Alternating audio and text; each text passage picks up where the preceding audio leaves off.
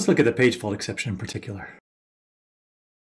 So for a page fault, we're going to want to know some information.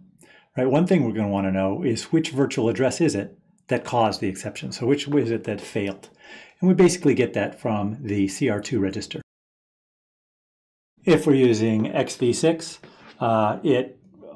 we can go ahead and obtain the register with RCR2. So we know the address that was faulting, but we don't know exactly why.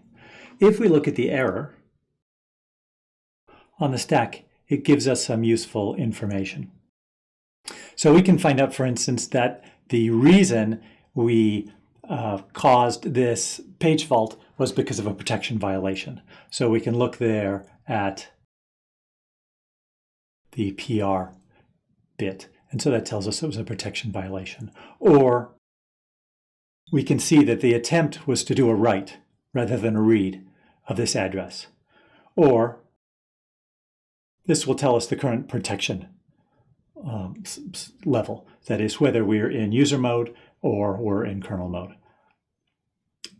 And so that allows us to have enough information to figure out what to do. Often all we really care about is what's the virtual address that was causing the problem, and then we'll go figure out where in the address space it is. So for instance, if we were in user mode, but the address is in kernel space, well, of course this isn't allowed. This is a bad user program that's trying to read or write from kernel memory. So what are we going to do? Well, let's say abort the process.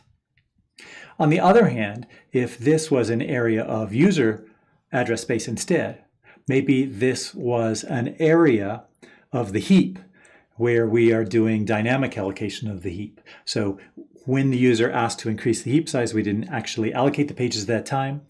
So we look, we say, oh, it's in that area. Well, then what I'm going to do is go ahead and, as the kernel, update the PTE for that page and then allow the instruction to retry. And this time it should happen. Updating the PTE, again, to a new page. So that's roughly how page faults work.